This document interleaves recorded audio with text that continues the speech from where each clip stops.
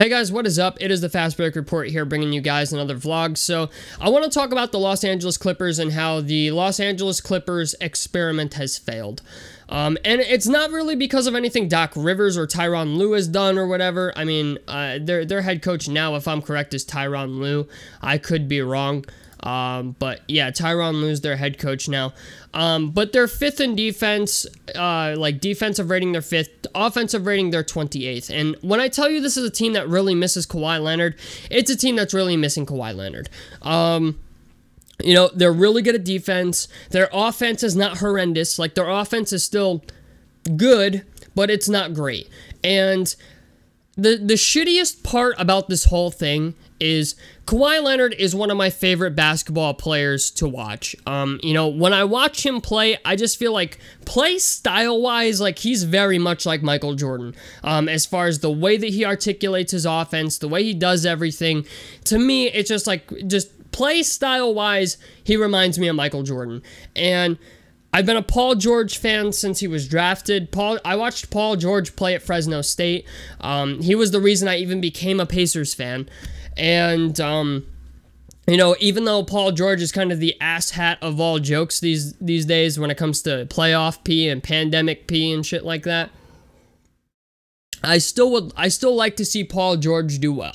And the reason I was so excited for this team in the first place is because the Pacers were supposed to draft Paul George and Kawhi Leonard, and they actually did. It's just they traded fucking Kawhi Leonard for George Hill. And at the time, I understand why they did it, but it's just the idea, like, I was finally going to get to see in Los Angeles what should have happened in Indiana, right? So that's why I was so excited for this when it initially happened. And now I look at this team and this roster, and I'm like, they're not horrible, but they're not great either. And I just feel like the Kawhi Leonard, Paul George experiment has officially fucking failed. Mostly because not because of Paul George, but because Kawhi Leonard has not played 70 games since the 2016-2017 season. Even in 2018-2019, when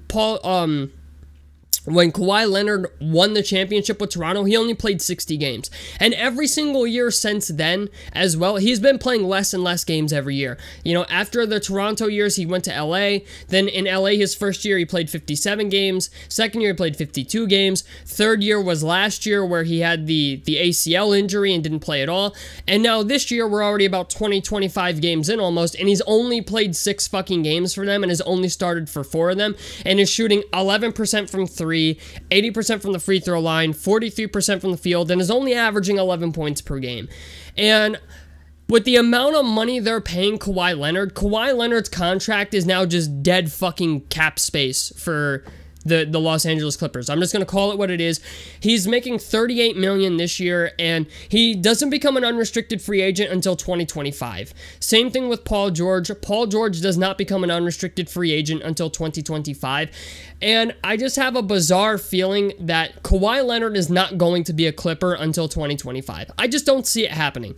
The Clippers are at a point where Kawhi Leonard has to do one of two things. He has to perform at an all-star level, or he just has to agree to a buyout. That's what I think is going to happen eventually at some point, because I just don't see any team that's going to trade for Kawhi Leonard when he's extremely injury prone. It seems like he's not even playing back-to-backs. Like, he's not playing back-to-backs for the Clippers now, so why should I expect him to play back-to-backs when he is just going to get older? You know what I'm saying?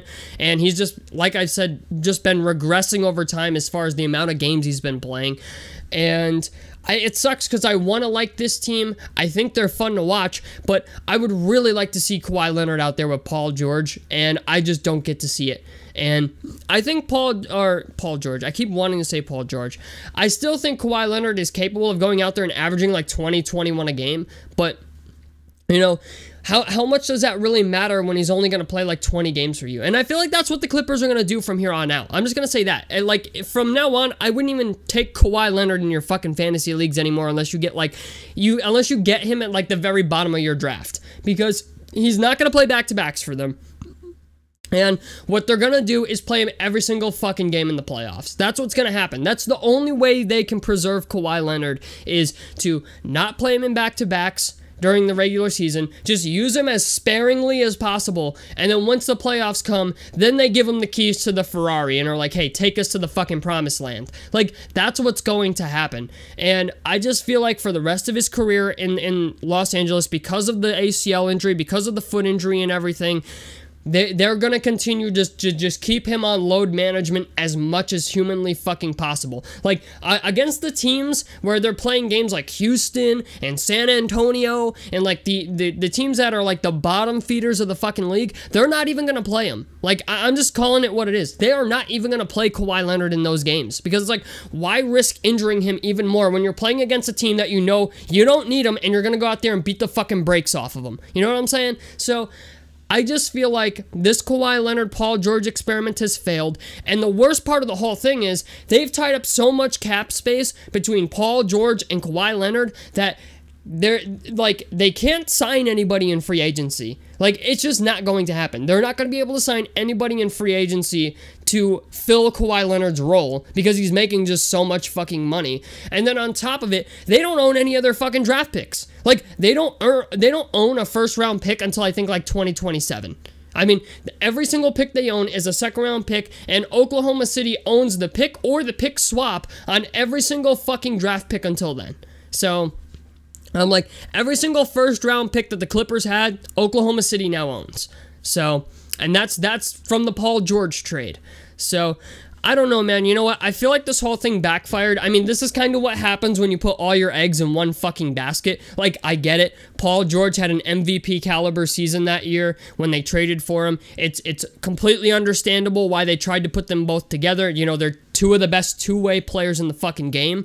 But they really, really, really need somebody else outside of Kawhi Leonard. Who knows? Maybe, I don't know, maybe they get lucky and maybe, I don't know, something happens and LeBron wants to go there, right? After the Los Angeles Lakers thing is done. Maybe in his last year, he says, fuck it, I'll go there on a vet minimum deal like John Wall did, and they become this amazing fucking basketball team again, and LeBron only plays 60 games instead of Kawhi. I don't know, but, like, to me, this just seems like this experiment is over. And yes, they'll be a playoff team. Like, I think the Clippers are good enough to continue being a playoff team, but they're not going to be a team good enough to win a championship. You know, they play great defense, but their offense really suffers. And I just think going forward, that's the direction this team is going to go in. And it sucks because their backs are against the wall. You know, like, this is a team that is hard-pressed for cash. They're tied up all their money in one superstar that really can't play much. You know, so I don't know, man. We'll have to wait and see. I hope Kawhi Leonard comes back to all-star form. Like, I just hope he hits the gym like crazy this upcoming offseason, and we get to see Kawhi Leonard of old again. I would really like to see this team be competitive, especially now that they have John Wall and Paul George on their roster, two guys who have never won a ring. Like, I would just love to see it, and I feel like the roster they have right now is very, very solid for, you know, the one piece that they're missing. So I hope they can get it together. I would love to see this team come back next year. I would love to see Kawhi return to all-star caliber form, but I just don't know if it's going to happen. So, anyway, guys, that's it for me. Tell me what you guys think about this down below in the comment section below. A like helps me out. Subscribe if you guys want to see more. I'm the Fast Break Report, and I'm out of this motherfucker. Peace, guys.